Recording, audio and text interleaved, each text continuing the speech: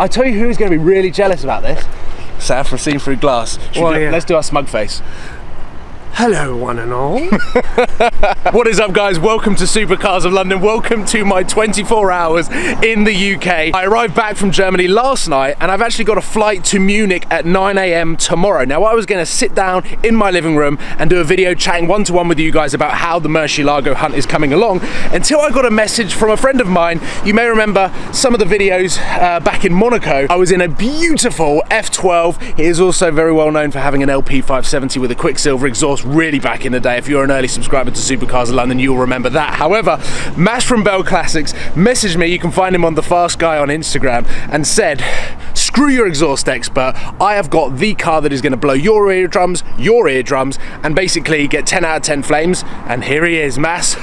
What is up? Hi, Paul. Welcome to the Supercars of London YouTube channel. This is the first time that you've appeared on my channel. It's so spontaneous. 24 hours in the UK, and you've bought this.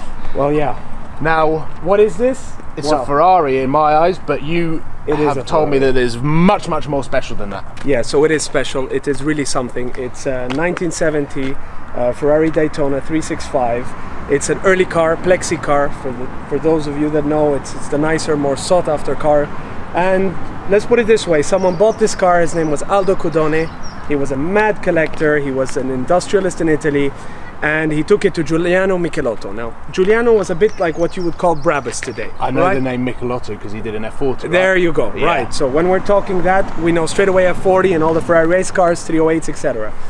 So this guy went to him and said, listen, Giuliano, I need you to make me a race car like a Daytona competition. Daytona competition, there's only 15 real cars, and then there's conversions, I believe about 8 of them. Now, the real car would cost about somewhere around 5 to 8 million euros. Whew.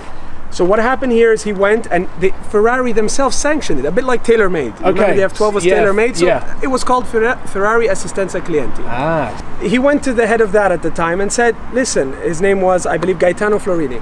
I need the car to be sanctioned as a comp car. They went to Michelotto, and this is what came out of it. And the best way to put it is just annihilation. Obnoxious. It's just amazing in all respects. This was a road car. You have to understand, it's not a race car. And I'm sure that the viewers will see after. This is something you cannot experience elsewhere. This is visceral. This goes right to your backbone. You know, you're looking for a Murcielago, right? Yeah. I had a Murcielago, as you know. Yes, you did.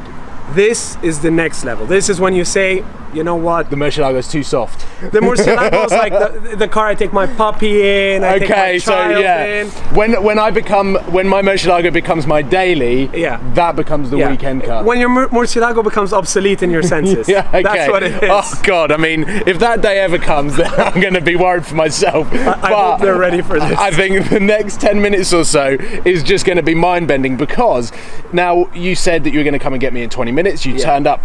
You called me as I was getting my camera set up in my living room to do this video. Yeah.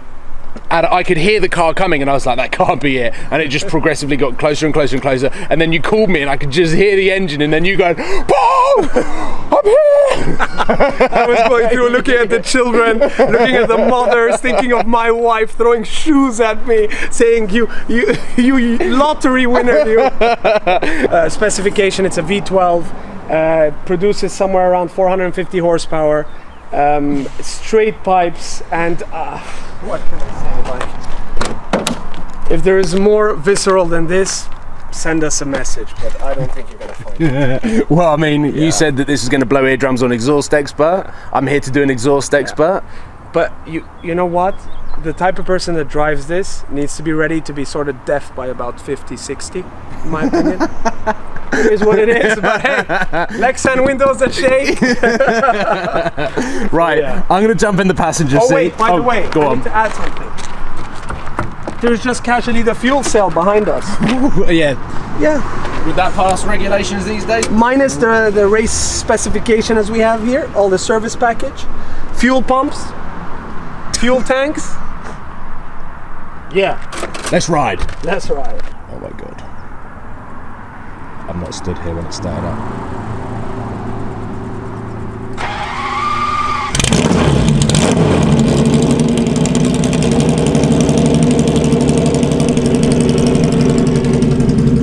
We are in! is steering the ship.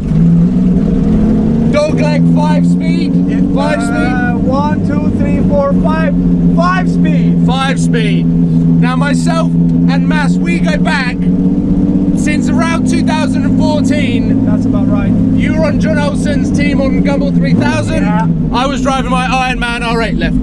Yeah, my man. So we've known each other since then. We always...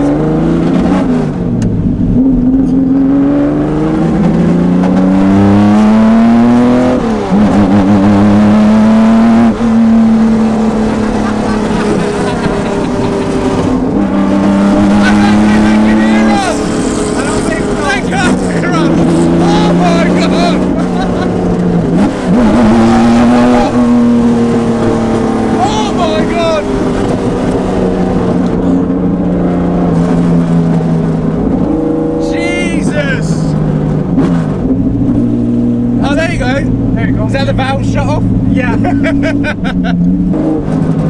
Oh my god, so V12. Yeah. 450 horsepower. 450 horsepower. The lightest materials you can have compared to a road car. Yeah. So this is the true definition of race car for the road. Yeah. Road legal. Road legal, man.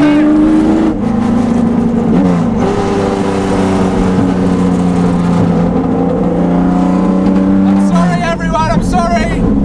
All of these houses are going to be like, what is going on? Cruising through in a Michelotto Daytona. Sorry, very sorry, everyone. Sorry. I think you need to mention the fact we have no AC. Yeah. We don't have any air conditioning. Whether you heard Mass now. After work sauna. Pardon? I call it the after work sauna. Yeah. Woo. So no air conditioning like this. I mean, I don't even. Oh my god!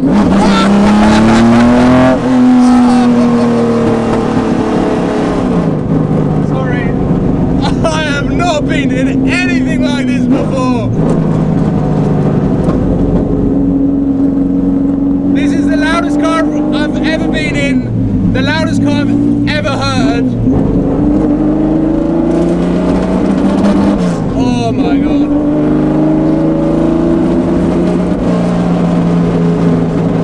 I love that we're just cruising around Wednesday afternoon. Thank God it's not one of those 30-degree days. Well, it's not far off. Yeah, you're right. The fact that there was people that used to race these cars. Imagine, with the full suit, the brakes, the shoes, the helmet, in these temperatures. I don't even know what, like, seeing all of the other cars on the road, like a Vauxhall Astra just went past. There's an M3, like some cool cars. Yeah. And this is just like the epitome of cool. Oh, this guy wants us to go past him. Really? Yeah, he just said, no, there's a car coming now. Sorry, my friend. He wants to hear it, but he doesn't actually understand how much it's going to burst his eardrums. What an idiot!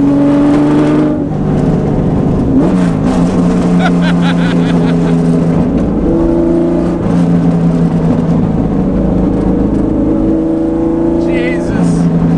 I'm honestly lost for words. And even if I had any words, you couldn't hear me anyway. It doesn't matter.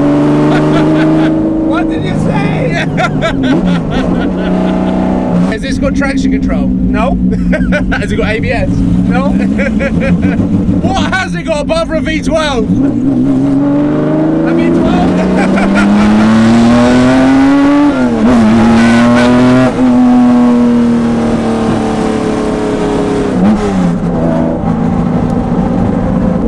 My God. It's a man, it's a car, it's a V12, and the brakes, it's you and the pedal, that's all.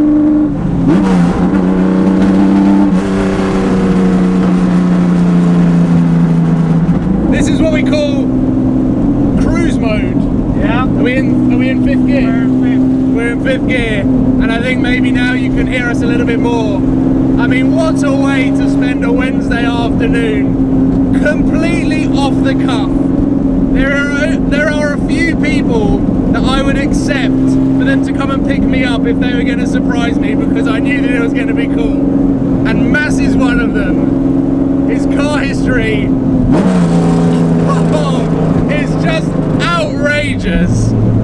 And we've had some fun in the F12 in Monaco. Remember when we drifted on Fairmont? Oh yeah. I've still got the clip on my iPhone, so I'm going to try and put it in. Watch this clip of me and Mass and Fairmont in Monaco.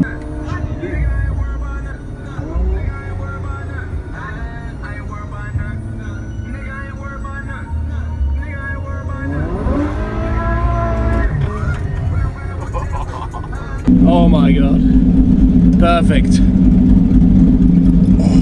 Just listen to the noise or the lack of it when you turn it off.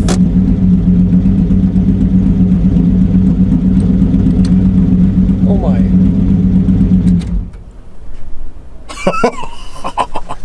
Silence has never been so silent. So the question is, how are your eardrums? Just about intact. Yeah. What about yours? Mine were gone a long time ago. I mean, Mass has piloted the Rebellion on Gumball 3000. Two times. Monaco, Edinburgh. Look how hot I am. So yeah, Monaco, Edinburgh. I left Monaco at midday, arrived in Edinburgh next day in the AM. Did it all in one go. Second time, I left Monaco at 1 AM. Twiga, remember I took you Twiga? Yeah. I left Twiga at 1 AM and I went straight to Stockholm. Starts pissing rain and I don't have a wiper. And I have no wind. Oh yeah, you were in the Rebellion and then John was in the R8. Yeah. Oh my god, like if there is one man that is crazy in terms of the way that you drive, it's this guy. I mean, and I don't actually know what to say, because I think it's fairly obvious on my channel that I don't tend to cover classics. I tell you who's going to be really jealous about this. Saf from Seen Through Glass. Let's do our smug face. Hello, one and all. Sam, what do you think? I've done my first video on a classic car, and there'll be more to come when I pick up the Murcielago. Would you say it's a classic or not? Not yet. Yeah, it's getting there. Okay, it's getting there. It's getting there. So I'm going to be a classic car owner soon. Well, yeah. Are you going to get a nice tweed jacket?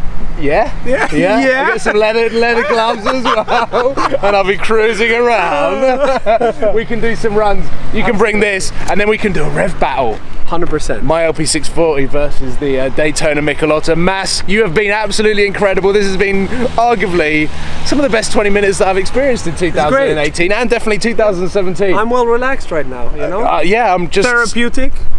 I'm just off camera venting myself. Man, the sweat patches in your suit. That is baller. Wearing a suit, driving that car. The epitome of a gentleman, some would say. Ladies and gentlemen, thank you so much for watching. Head in the description below so you can check out Mass on Instagram. And I will see you guys in Germany in the next 24 hours as I team up with Audi Sport, Archie Hamilton, Queen Bee, and a few R8s, which is going to be a completely different experience to that. I will see you soon, guys. Take care. Goodbye.